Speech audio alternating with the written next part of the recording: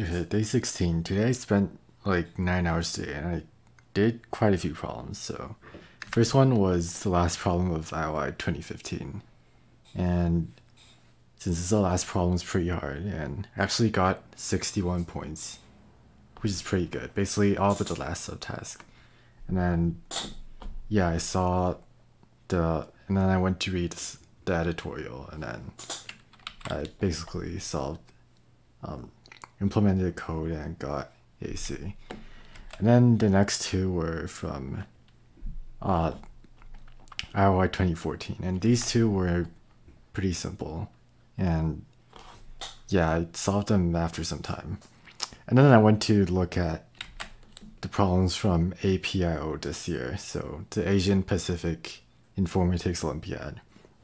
And problem one was pretty simple, just like simple DP techniques.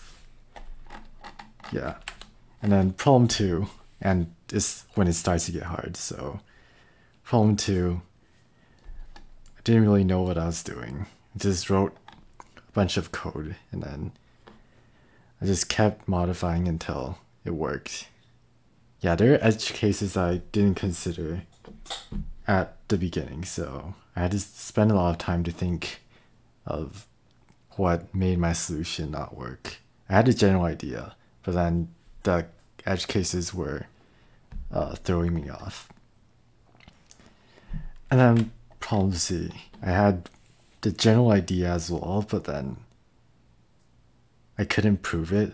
And there are also many cases, so basically I just submitted solutions and then I kept modifying it until I got 100. So I don't actually even know if my current solution is correct, but it somehow still works.